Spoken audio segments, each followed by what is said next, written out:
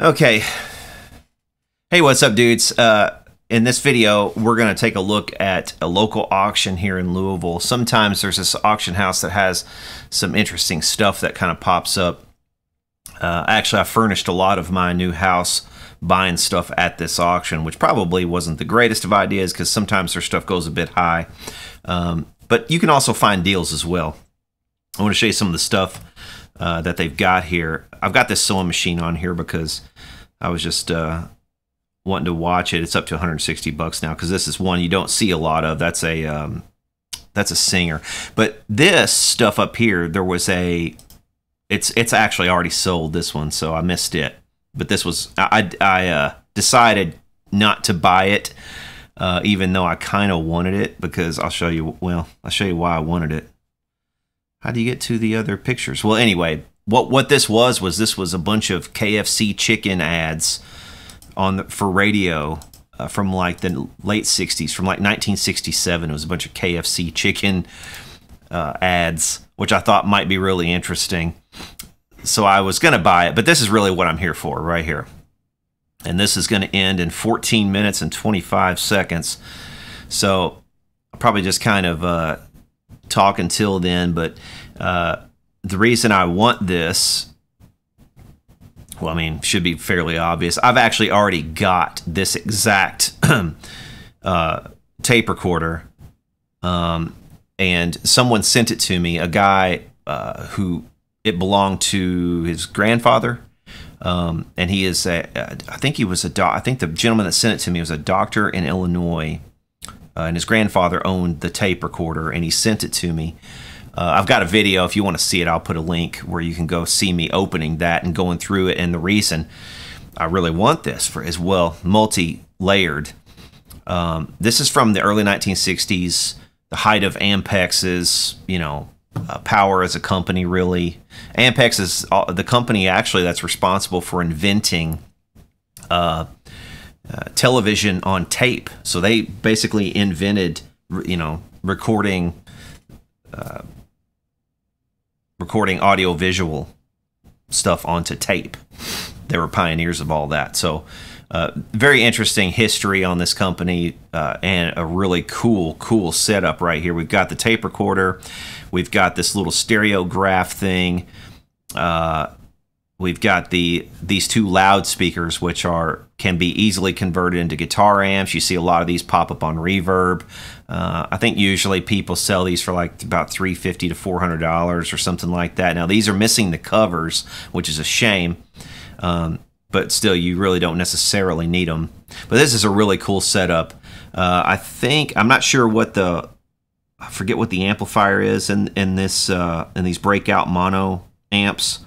Right now I'm losing this auction, and I've been keeping up with this guy tit for tat all the way up.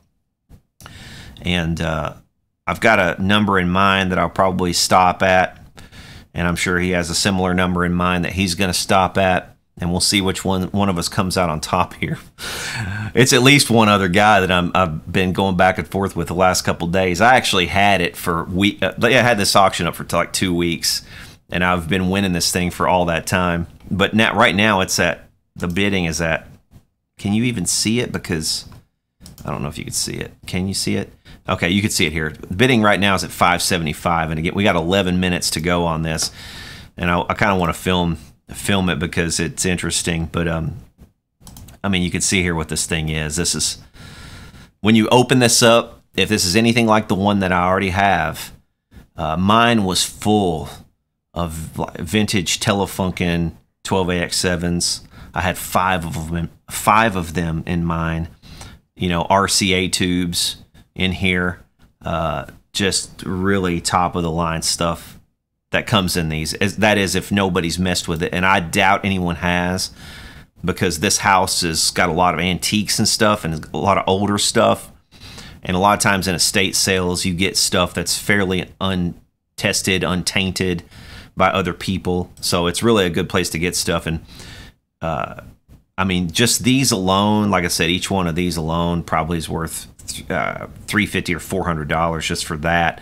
I could easily convert that into, it's basically already a guitar amp, and it's a very easy conversion to convert one of these. But now I'm going to get two of them.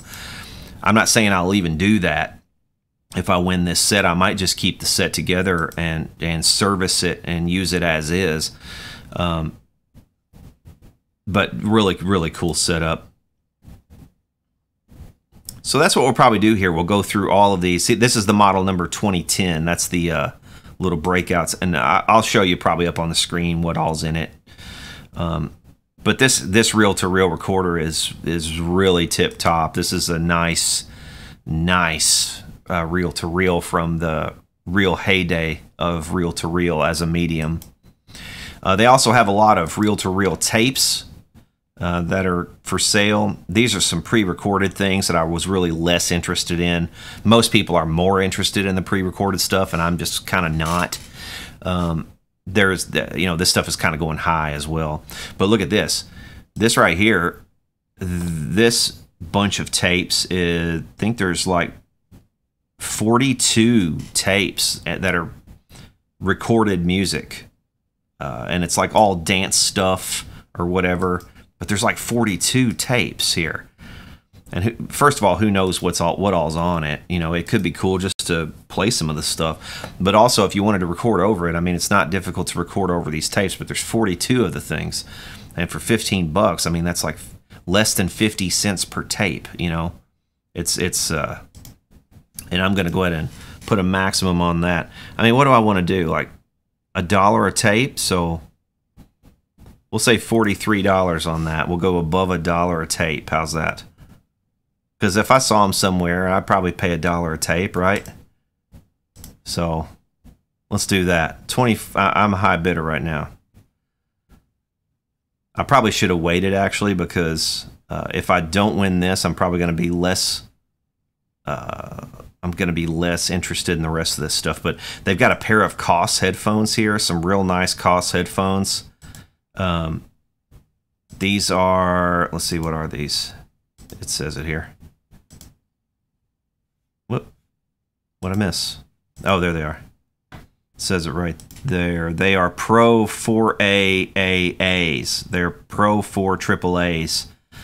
Nice set of headphones. Some of those are really going for a lot of money on eBay, and I think some people are wise to that. There's some engineering books here, man. Check this out. There's this whole bunch of really cool engineering books, like Kinematics of Machines, Applied Mechanics, Principles and Practice of Electronic Engineering. There's another one, Introduction to Electronics Engineering, Theory and Applications of Electron Tubes. That's a book from the late 30s. It's like 1937, tube book. Got a couple of electrical engineering books down here on the end for direct current, alternating current, advanced mathematics for engineers. Just a lot of really cool old books. I had bids in for these books for a while, and somebody just now outbid me. So I probably won't end up with those. We've got some soldering tools and supplies here in this auction. A couple of Weller soldering guns. So we've also got some Heath kits. We've got some other electronics here. That's an old intruder alert alarm. Cool little multimeter here. Old analog multimeter. What is that? It's a Faostron or something like that. I'm not sure. It's hard to read.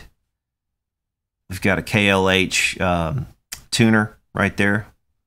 Looks like an FM tuner. I'm not sure what the hell that is. That looks like an AM tuner. So I'm really not that interested in those. We've got a lot of more radio engineering books down here. But, you know, just so I don't miss on this Ampex, let's go back up here. All right, we've got 6 minutes to go on the Ampex. The thing about this auction is they have an extended period. So if you put in a bid in the last minute or so, it will extend time, you know, so the other person can... it might be the last 5 minutes, I'm not sure. But let's go ahead and just take a stab at this. What do I want to do? I had 612 in here earlier, and I kind of sat on that figure for a second. There's a 10% buyer's premium as well, so I have to keep that in mind. But I'm just thinking to myself, this is a nice set. It's all together. It's all there. with the exception of the lids for those mono amps. You know, it's pretty complete. They did say that the record button sticks, but I'm going to have to service the thing anyway, so I'm counting on that. But that's one of the things I would think that somebody else would be counting on as well, so that would weed out potential comers on this. But I want to put them at something where they're not going to touch me here. Gosh, what do I want to go on this? What would I want to go on this? It's going to kill me to lose it, but I don't want to overpay either. I think I might already be overpaying, but you know, like I said, I almost have to take a stab at this. So let's try this.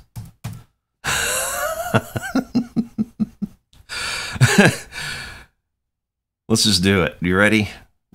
3, 2, 1. Yeah, what the hell? Let's see what we do. Let's see what we can do.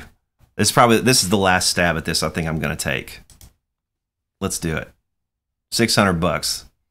I'm winning. Let's cross our fingers. We got 4 minutes and 33 seconds here. But yeah, I'm really, really enamored by this set. I just, you know, the one that I have that the fella sent me already, like I said, it has so many really good tubes in it. All of the preamp tubes almost were Telefunkens. There were, I think, 5. I went back and rewatched that video, and I think there were 5 Telefunken 12AX7s inside of that thing. And it would just be a fantastic preamp for recording if you wanted to use it for that. You don't even have to use the tape function. You could use the preamp as a preamp. You know, it might take some modification to do that. I'm not sure. But it's really too good to pass up. I don't want to pass this up, so... And I'm hoping this person gets discouraged. This is kind of cool because, what is this? Basic control settings. So for what type of, this is cool because this is a thing, and I also got the manual with my old one, so I've actually got more than they've got here, but they've got some stuff I don't have, like this little thing. This is one of those things that slides back and forth, like, you know, you grab the little tab on the end and it slides. So you can set it for stereo or mono, and you could set it for inches per second, like the speed and all that stuff, I think. And it tells you where to set everything, you know, based on what you want to achieve with your recording or whatever, you know. So that's kind of cool. What's it got? Special effect. So that could be cool just in and of itself, that little card. It was really surprising. Well, not surprising actually, but it's just incredible, I guess I should say, incredible. How much documentation came with all of this old stuff, and particularly this Ampex reel-to-reel that I've already got in my possession. When I got it, the manual is like, I don't know how much, it's like maybe 30 or 50 page manual, dude, that's got like stuff in there, information that you probably would never use, like, you know, how to degauss your head and all the response curves for the heads of the thing, and like just like stuff on the history of magnetic recording, and just it's an amazing manual. It's a good read in and of itself.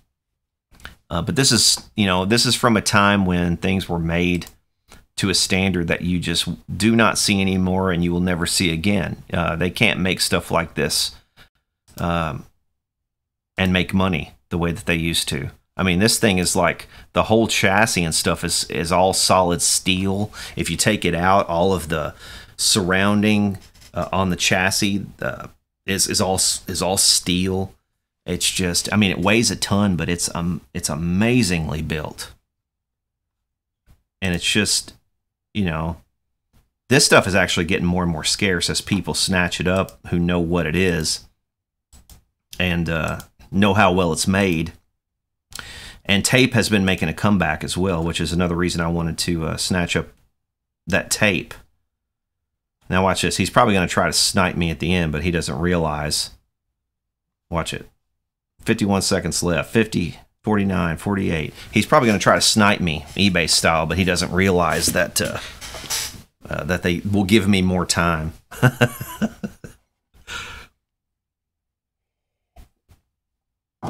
I might have just beat him, though.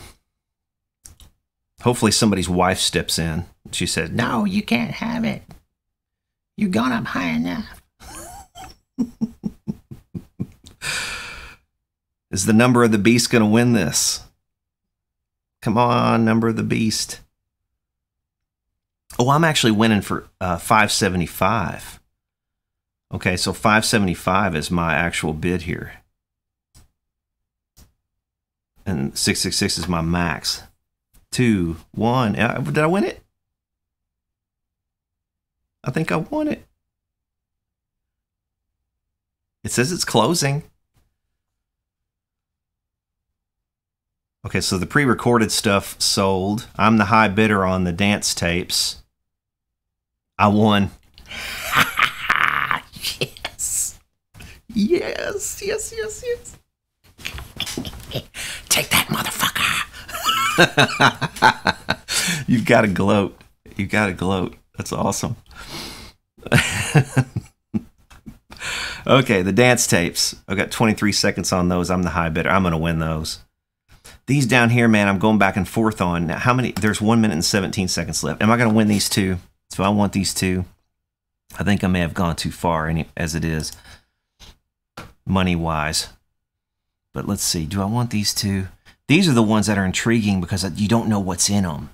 They're not labeled like dance. These could be anything. These could be like, you know, some old concert of Hank Williams when he stopped into Louisville and stayed the night with them, you know, at their kitchen table. I mean, this is the kind of shit that you dream about. Like, what could possibly be on these? And for $38, it's one of those. It's like, you know, what do? It's already extending, so that means 2 people are already interested in this. Maybe they know something I don't. Should I take a stab at this? I think I might just let them have them.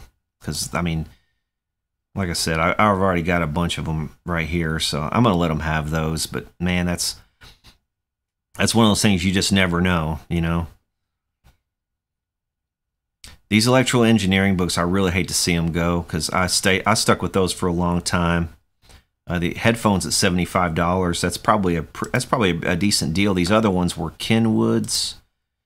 What are these other ones? You could look those up on eBay or whatever and see what they go for. Now these go for expensive. Some people ask expensive prices on these, which I don't think they go really high, but they do go. I do think they go over $100 a pair of those. But these are HS5. What are they? HS5 Kenwoods right there. And then there's some other miscellaneous parts and cables and stuff like that too. I think I'm winning another auction down here as well somewhere. Okay, now this is the other one I'm kind of interested in. Okay. Yeah, I don't need the soldering tools. I've got enough irons and soldering guns and all that. This is the kind of stuff that intrigues me because there's so much just hardware and stuff in here. Now, all these washers and stuff, screws, bolts. Now, I've already got a lot of this, but like those RCA ends right there would be good for restoring old fenders, and just little stuff like that. Nickel and dime stuff, and hardware is getting so expensive. You get nickel and dime to death on hardware if you have to go buy it. So it's good to just grab this stuff when you see it, especially for $6. I mean, that's what I'm winning it for right now. Looks like I might win it. Unless somebody says, "Oh, hardware for $6, that stuff, they'll nickel and dime you to death on that." Say exactly the same thing I just said. This Heath kit stuff right here, I followed it for a while. There was some cool stuff in here. It might have been neat to build. It's basically some old intercoms. It's got like 20 seconds or something left. But see these little old intercoms, these little breakouts. I think there's a couple different ones. There's speaker there. Yeah, there it is. GD140 2-station intercom, if you want to look that up. And then there's a electronic thermometer right here, which is, it's kitschy and 70s looking, plasticky. I really wasn't into it. This one's extending. I don't want that anyway. For 14 bucks, do I want 2 boxes of radio books? See, here's the thing. There's a lot of good stuff here, man. You know, I don't. If you're a radio engineer, I'm less into radio stuff than I am into guitar stuff or hi-fi sort of stuff. But you know, there's a lot of radio engineering books there for somebody. And people say, you know, books are going out of style. Books are going out of style or whatever. But when you need the information and you can't find it on Google, and you can't, and Google's getting worse and worse about that, and you can't find it on DuckDuckGo even. You know, what do you do? You're going to have to find it in a book. And the thing is, too, with them, and I say them, the proverbial them, clamping down on, you know, just knowledge and information in general, it's probably a good idea to have books in this day and age. You know, do I want that? I probably do want that ladder for 10 bucks, don't I? That's a good ladder. I don't have a ladder. Hell with it. 36 seconds. Let's go $12 on a ladder. How's that?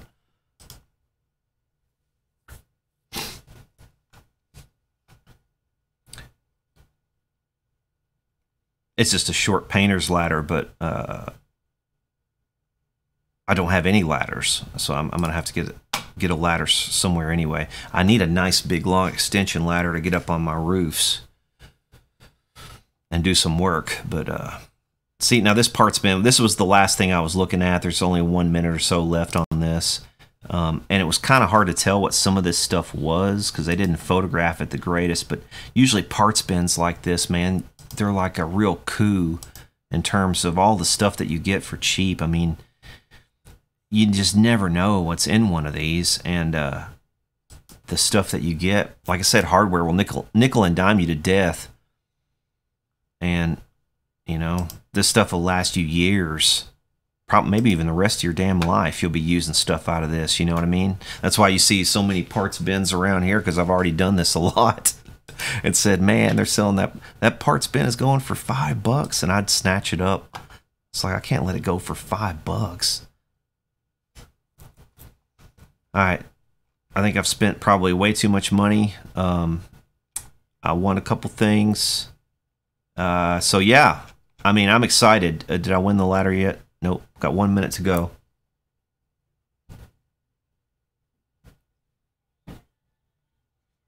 Oh, here comes my daughter. Ivy? Where are you? I'm down here, but you know about me. Oh, there you are. Okay. 40 seconds until I have a ladder. Now watch this have like some massive problem or dent. I didn't even look at it. Didn't even look at it. It looks fine. Standard aluminum ladder. Dime a dozen.